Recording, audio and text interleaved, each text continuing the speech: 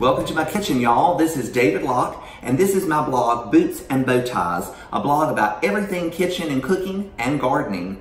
And today I'm going to teach you to make one of my favorite desserts. This is called Clafoutis. It's a traditional French dessert that's usually made with cherries, but I make mine with apples. It really sounds sophisticated, but it's a very easy dessert to make. It's basically a custard with brandied and sugared fruit in it. So it's very easy to make, has very few ingredients. I tend to take this to people in my church that are not feeling well or when I want to take a gift to somebody because it's so easy and quick to make. So here are the ingredients you're going to need. You're going to need 4 and 8 tablespoons of butter divided, so a stick and a half. The 4 tablespoons we're going to use for the fruit. The 8 tablespoons we're going to use for the batter. You're going to need a lemon. We're going to juice that into the fruit. 4 really nice apples. The tartar the better. These are Honeycrisp. You could also use Granny Smith. 3 eggs, a cup of cream. You can use milk if you like. I prefer cream. It's a lot richer. I think it's a lot more French. 3 1/4 cups of flour and a cup of sugar that's been divided in half. So half a cup for the fruit and half a cup for the batter. We're also going to need a teaspoon of salt, a teaspoon of cinnamon, a teaspoon of vanilla, and here's the secret ingredient. You're going to need 3 tablespoons of brandy. You could also use whiskey if you have that on hand. So let's make the batter. I'll show you how I make the batter, and then I'll show you how I brandy everything on the stovetop. Then we'll put it together and put it in the oven. Okay, so let's assemble the batter. I use my KitchenAid that has been fitted with the wire whip, but you could even use a blender to do this, and I assume you could even do it by hand if you wanted to, but I've always used the KitchenAid. I feel like it incorporates a lot of air into the batter and makes it a little lighter. So what we're going to do is we're going to put in the eggs, and what I've done is I've mixed them up really good, whipped them up very nicely with a fork. So we're going to pour that in first. Then we're going to pour in our cup of heavy cream. Then we're going to put in our half a cup of sugar. We're going to put in our salt. We're going to put in our melted butter, just like that, very easy. And then we're going to turn it on and start with our flour, just a little bit at a time, slowly letting it incorporate. We're going to put in our vanilla. And I'll turn it on, turn it off, give it a nice scrape down, just like that. We'll turn it back on. And you just really want to make sure it doesn't have any lumps and that everything is nicely incorporated. And that should do it.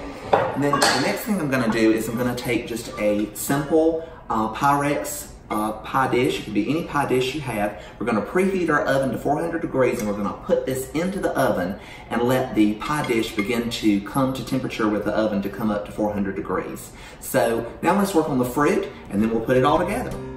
So now I've got my skillet. It's coming to temperature. I've got it on medium heat. I'm going to put in my 4 tablespoons of butter, and I'm going to let that melt. And when that's really nice and melted, I'm going to pour in my sugar and my brandy and my fruit.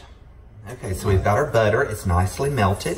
And into that, we're going to put our sugar. And we're going to start that. Put the spoon here. I'm going to basically start dissolving that. I'm going to put in my 3 tablespoons of brandy. I'm going to start dissolving all of that. Yeah, that's looking really good. When it gets kind of incorporated, you can see it's starting to boil a little bit. I'm going to go ahead and put in my juice of half of a lemon. I'm going to start putting in my apples. And I've sort of diced these. I find that if you dice them, they just taste a little better. They really get nicely covered and coated. I'm just going to start coating them. And this should only take about 2 or 3 minutes. You basically want to heat them through, and you want them to all have a very nice glossy coating on them. So I'll show you what that looks like here in a few seconds. Okay, it's been about 3 minutes. You can see I've got a really nice simmer going on here. The fruit's really starting to break down a little bit. I'm gonna go ahead and I'm gonna put my cinnamon in. And I'm gonna incorporate that. I'm gonna let this cook about another minute, maybe 90 seconds, just till it thickens a little bit more. And all of that good cinnamon is incorporated onto my apples. Okay, so now for the fun part, we're gonna start assembling. I've got my very hot pie plate that's been in a 400-degree oven. I've got my batter and I've got my fruit.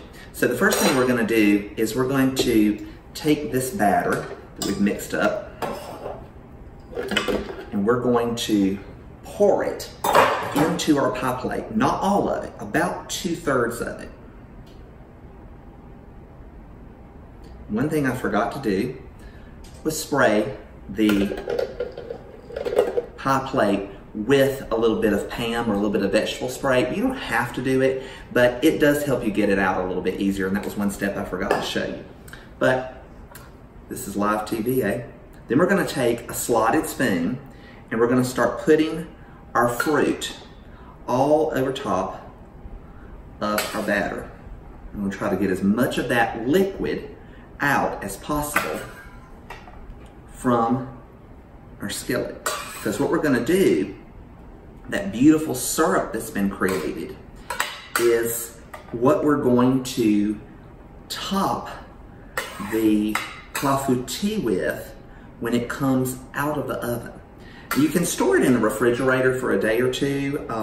It is butter, it will start to sort of coagulate, but you can reheat it either in the microwave or on the stovetop, and it makes a wonderful syrup. You can serve clafoutis hot. I generally like to serve it at room temperature. That's when it tastes the best. So we've got most of our fruit in. So what we're gonna do is we're gonna kinda make sure it's all evenly distributed around. It looks pretty good. I'm gonna take my other spoonful here. Oh, that looks about right. And we're gonna take the rest of our batter. I'm gonna get a wooden scraper, or a plastic scraper rather, and I'm just gonna cover my pie with the rest of the custard.